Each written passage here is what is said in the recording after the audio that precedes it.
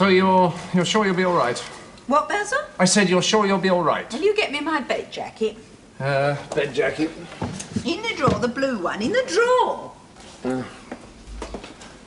Now, you won't forget the fire drill tomorrow, will you? No, I won't, dear, no. I can cope, you know.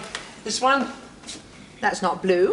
Well, it's got blue things on it. They're flowers, and I didn't ask for the one with the flowers, did I? No, you didn't quite right. No, I only picked that one up to annoy you, actually. I mean, what have you got all this stuff for?